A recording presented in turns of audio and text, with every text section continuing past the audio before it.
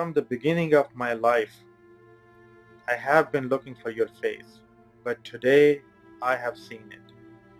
Today I have seen the charm, the beauty, the unfathomable grace of the face that I was looking for. My soul is screaming in ecstasy. Every fiber of my being is in love with you. My arrow of love has arrived at the target.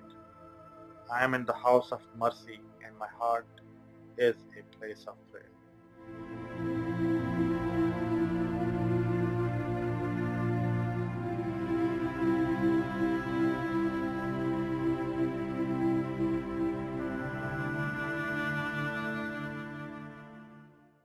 Exactly a year ago, I was driving from Seattle to Sequim to attend a meeting.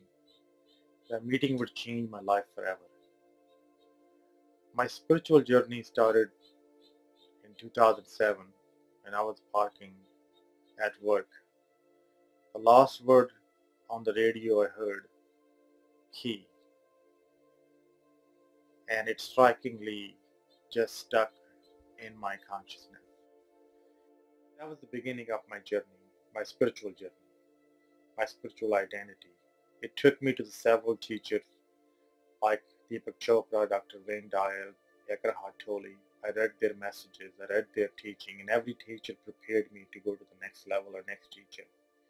And finally, I met one of the greatest teachers on the earth, Barbara Brodsky, and the entity called Aaron. Aaron really showed me what the love is all about and what is the separation and the relationship between us and the rest of the universe. Not knowing that Aaron was preparing me for my next journey or next teacher, Joshua.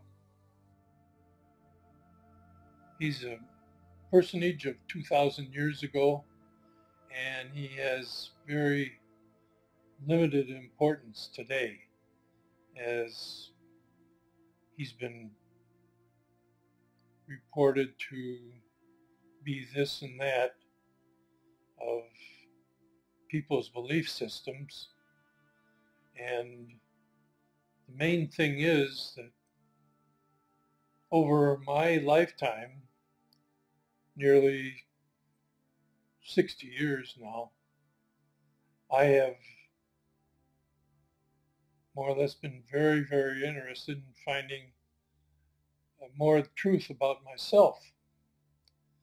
And in doing that, I've searched a lot of avenues of learning, different books, different teachers, and I always come back to his teachings 2,000 years ago.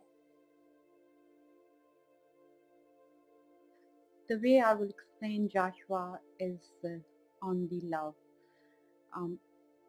The way I grew up in a spiritual atmosphere environment, and that actually helped me to recognize Joshua's love.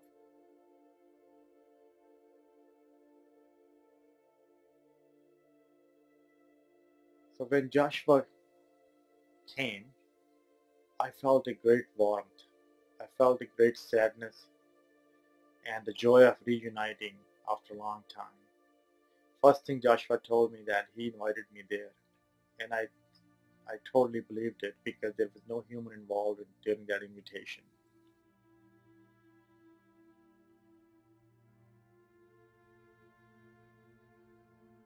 That's when I was introduced to her, and that made a very powerful impact in me because the voice changed, the energy changed. Her, and when I opened my eyes and looked, her eyes changed. And all I could feel was love, you know?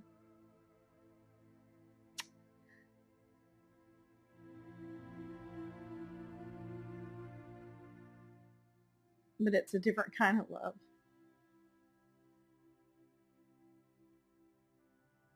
I felt like I was home.